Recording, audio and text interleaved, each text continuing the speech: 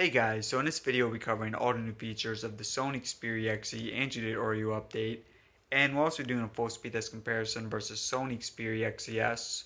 Alright guys, so next up we're going to do a speed test comparison to boot up between the XE on Android 7 Nougat, of course that's a video I filmed, the XE on Android 8 Oreo, and the XES and the XE1 on Android 8 Oreo. Now the XE1, of course, has a Snapdragon 835, so should be the fastest booting up. And right after the boot up, we'll do a full speed test comparison between the XE and the XES.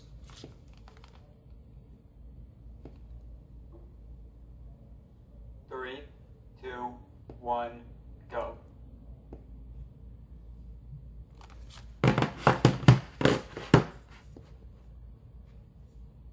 So on the XE1, Snapdragon 835, 4GB RAM. Sony actually had 3 phones with the Snapdragon 20. These are 2 of them. The other one was the X Performance. And 4GB RAM on the XES, 3 on the XE.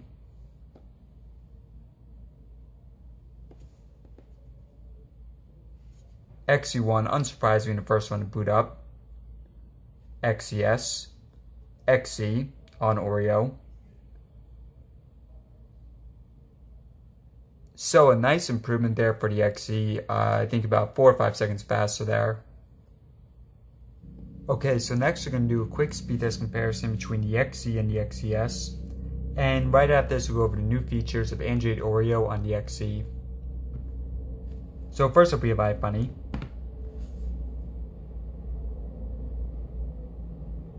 XES. NBC News.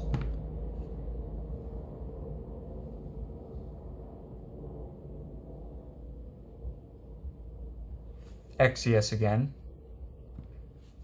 You do. Now, as I mentioned, Sony, they made 3 phones, all of the Snapdragon 20, which I think is a bit unnecessary. But you guys see this one going to the XES as well. The XES clearly better in performance over the XE, although both of them are a huge step up from the X Performance in terms of performance. So even for some of these basic apps, you guys see an advantage here for the XES.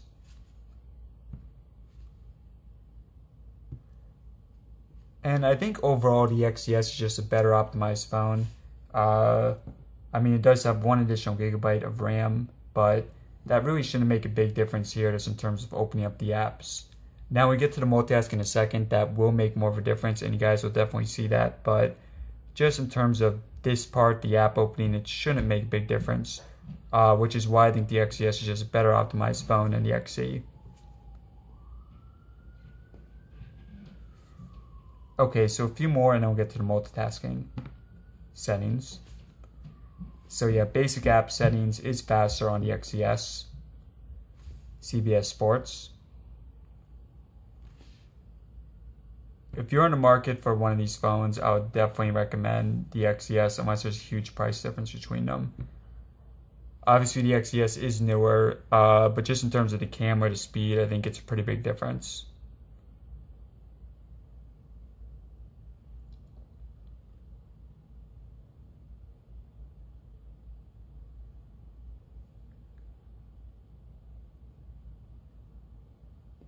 Yeah, so even for Temple Run 2, you're going to see a difference of about 2-3 seconds here.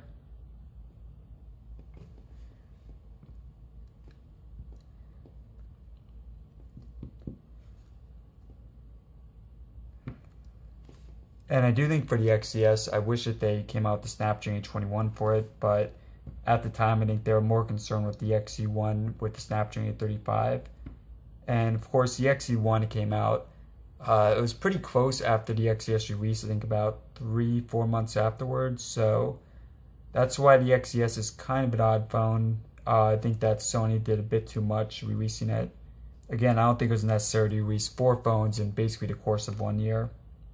Okay, so that's actually just a problem with the website not voting up, but not a problem with the phone itself. Camera app.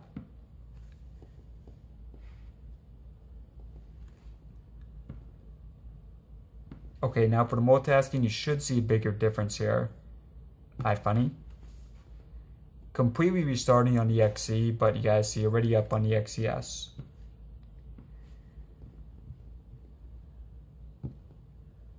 Now, Sony's upcoming flagships will have 60 GB of RAM, which I'm pretty excited about because, as you guys see, this going from 3 to 4, it makes a huge, huge difference. You do?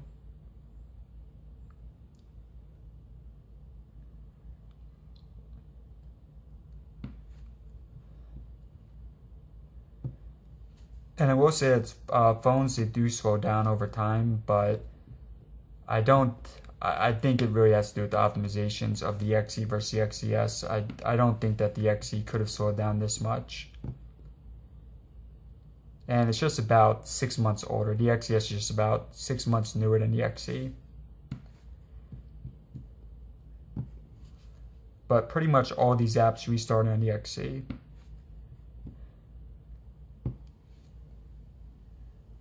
Now, for some of them, it may not make a big difference, but for Asphalt 8, you guys see this is going to be about probably about a 10-20 second difference here.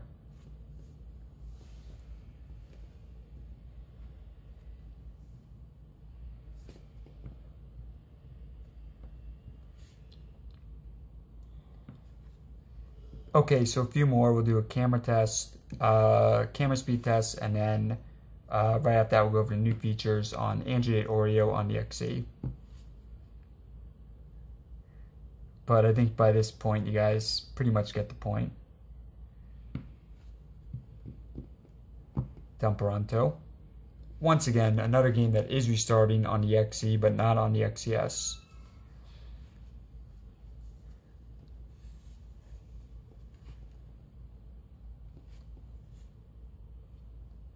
So you guys could have already been playing a few rounds here of Temperanto, just waiting for it.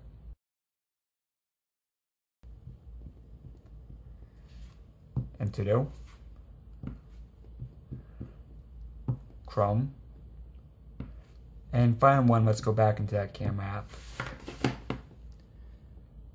Now the camera on the XE actually is a bit faster, although the XES camera is more advanced. So now for the Android 8 Oreo update on the XE, and unfortunately it is missing some features that phones like the XE Premium, the XE1, the XE1 Compact do have. So for example, you do not have Autofocus Burst on the XE. And also you do have the old style camera interface here. So as you guys see, we have the 4K resolution right here, it's its own app. But if I show you the XE Premium, for example, this right here is new camera interface.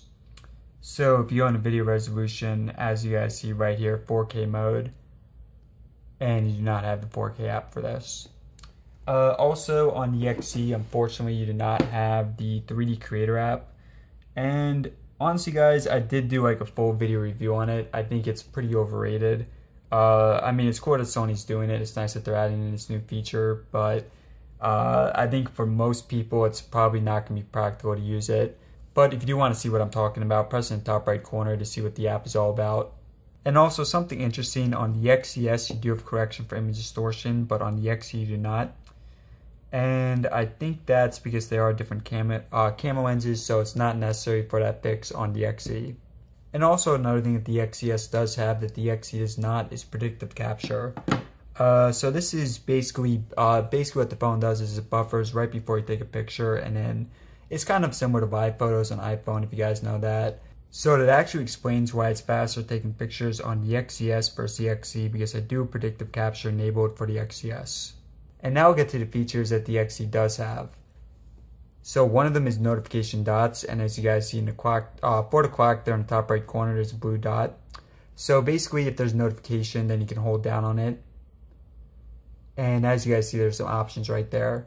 So this notification is because I have an alarm set for 2 minutes from now. Also, if you swipe from left to right like this, then you have a clock option right here, which will snooze the notification.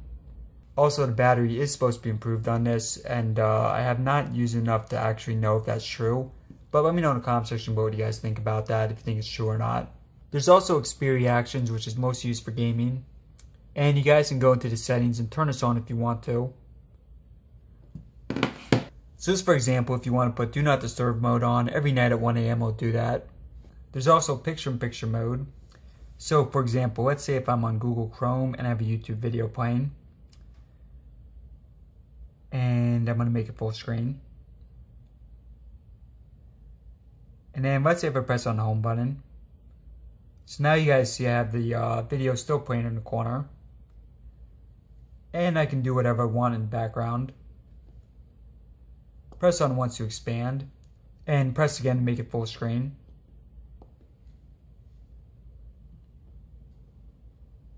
And if you want to dismiss it, just press, drag it over here to the bottom.